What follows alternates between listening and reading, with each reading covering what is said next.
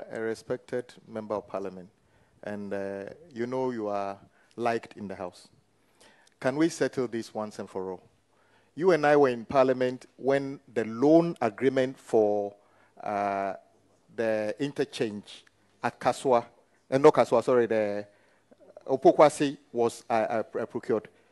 In reality, was that loan procured under President Akufo-Addo or under President John Dramani Mahama? Thank you very much. Honestly, I wasn't expecting this question, from you. A loan has been procured in the name of Ghana. The loan has been used to address a need. When did we take the loan? Was the loan taken under NDC or NPP? A need. And the need has satisfied the people of Ghana. Mr. Chairman, that is what I can say. As for those details, we can come back. I can provide those details. But respectfully, a loan was taken in the name of Ghana. We do not take loans in the name of persons, but in the name of the sovereign state. And that was done, Mr. Chairman, and that was used to address a certain need.